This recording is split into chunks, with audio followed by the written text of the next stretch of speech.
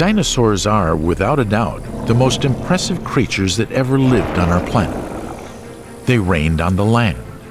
However, the oceans covered much bigger areas. Let us ask a question. Who lived in the oceans back then? For millions of years, life in the oceans evolved according to its own laws and created fascinating creatures. That's what we're going to discuss today. Who lived in the ocean during the times of dinosaurs? The Triassic period spanned about 51 million years, from the end of the Permian, 251.9 million years ago, to the beginning of the Jurassic, 201.36 million years ago. It began after a major biological cataclysm, the Permian Triassic extinction. The Triassic is of central importance in terms of the origin of modern ecosystems, because on its onset marks the end of Paleozoic and the origin and expansion of modern evolutionary fauna. New types of corals formed in the marine environment. They were much smaller than today. In the early Triassic, they clung desperately together to form reef patches occupying their biological niche. The shell-shaped cephalopod mollusks, the Ammonoidea, barely survived the Great Extinction. Only single species left out of many. They quickly replenished lost numbers and gave a wide variety of offshoots. Scientists still find many fossilized remains. If we look at the fossils, they resemble modern nautilus. Indeed, they are close relatives, but their periods are distant from each other. The shape of Ammonoidea shells is a striking example of beauty and harmony of nature. The shell spirals of each mollusks correspond exactly to the very golden proportion, which can be observed almost everywhere in nature as a beauty code. It had an influential effect on many cultures. In medieval Europe, fossil Ammonoidea were thought to be coiled snake rings. That is why people call them snake stones, and believed in their magic healing properties. In the Triassic period, the oceans were inhabited by many species of fish. However, much more interesting creatures were marine reptiles. In particular, Pachypleurosaurs and Nothosaurus, both of which were common in the Middle Triassic, especially in the waters of the Tethys Ocean. There were also many Placodontius, Plesiosaurs, and lizard-like Askeptosaurus. The first ichthyosaurs appeared in the Triassic and spread rapidly almost all over the world's oceans. Ichthyosaurs were not dinosaurs, but represent a separate group of marine vertebrates. They shared the seas of the world with the other great groups of large marine reptiles, the Plesiosaurs and Mosasaurus. The environment was unusually favorable, a perfect balance between available food and dangerous enemies. Ichthyosaur means literally fish lizard. The name is quite apt because they looked like a combination of fish and reptile. The earliest ichthyosaurs had long, flexible bodies and probably swam by undulating like living eels. More advanced ichthyosaurs had compact, very fish-like bodies with crescent-shaped tails. Ichthyosaurs appeared in the early Triassic. Because ichthyosaurs were so specialized and modified for life in the ocean, we don't really know which group of vertebrates were their closest relatives. They might have been an offshoot of the diapsids, the great vertebrate group, or descended from a distant relative of the turtles. If the last memory is true, then it was a return to the ocean. Evolution did regressions many times. Millions of years later, the same happened when land mammals returned to the sea and evolved into dolphins and whales. The shape of these ichthyosaurs is like that of living tunas and mackerels, which are the fastest fish in the ocean. Like them, the later ichthyosaurs were built for speed. We can also compare the ichthyosaurs to the dolphins. Ichthyosaurs actually gave birth to live, well-developed young. Ichthyosaurs never had to leave the water to lay eggs. They still breathed air and lacked gills. In the 90s and in 2012, Japanese scientists finally proved that ichthyosaurs were warm-blooded too. Ichthyosaurs were about 2 to 4 meters long on average. Due to most favorable environment, some species reached enormous sizes as they evolved. The largest one is the Shonisaurus that grew to 15 meters. The record belongs to a Shonisaur, Shastasaurus, that boasted a length of 21 meters. The Triassic began with the largest mass extinction in Earth history and ended with a series of substantial extinctions. The extinction was most widespread in the oceans. Marine reptiles almost entirely disappeared. A few species of plesiosaurs and ichthyosaurs survived. Invertebrates such as brachiopods and mollusks, especially gastropods, suffered a great deal. An entire class of conodonts, sea eels, disappeared completely. It is roughly estimated that between 23% and 34% of entire marine life disappeared. What caused the end Triassic extinction remains to be determined. Some scientists blame huge and widespread volcanic eruptions as a trigger. Some 200 million years ago, an increase in atmospheric CO2 caused acidification of the oceans and global warming that killed off 76% of marine and terrestrial species on Earth. Other scientists blame asteroid or comet impacts. Indeed, one of the largest craters on the planet, Manicouagan Reservoir in Quebec, dates back to a late Triassic period. Later, radiometric dating placed it about 13 million years earlier than the Triassic-Jurassic extinction event. Anyway, the mass extinction created the vacant ecological niches, which immediately was taken by surviving species. This devastating event cleared the way for dinosaurs to dominate the Earth for the next 135 million years. Many new dinosaurs emerged, in great numbers on land and ocean. The Jurassic period spanned from 199.6 million to 145.5 million years ago. The Jurassic was a time of significant global change in continental configurations, oceanographic patterns, and biological systems. During this period, the supercontinent Pangaea began to split apart into large northern continent, Laurasia, and the southern continent, Gondwanaland. The Jurassic was characterized by a warm, wet climate that gave rise to lush vegetation and abundant life.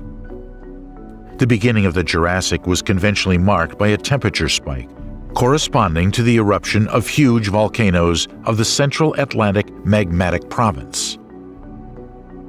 Ocean surface temperatures during this period are thought to have exceeded 30 degrees Celsius.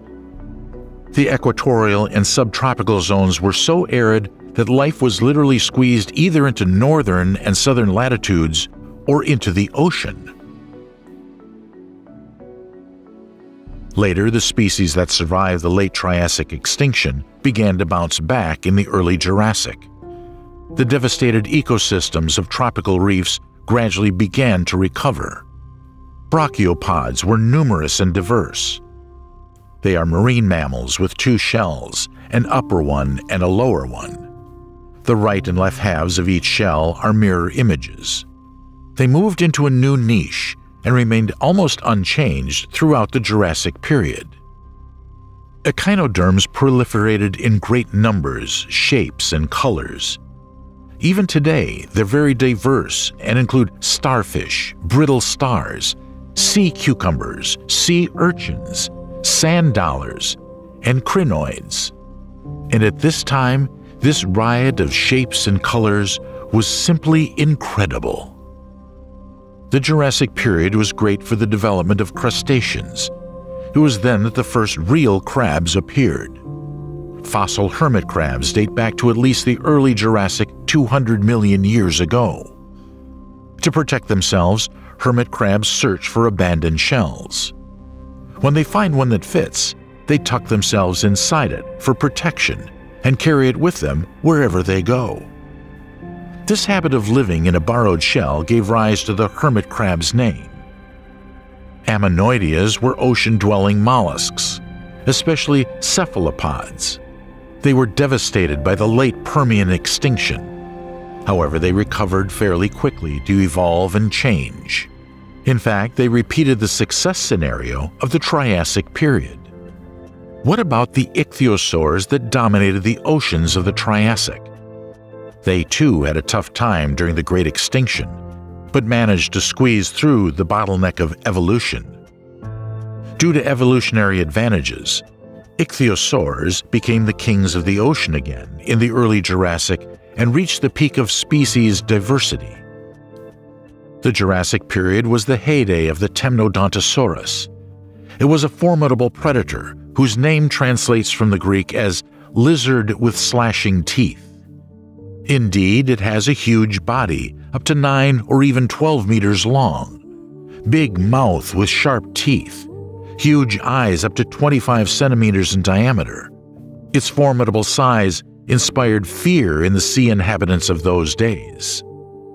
Urinosaurus is one member of what still appears to be a small group of Ichthyosaurus that had specialized asymmetrical jaws.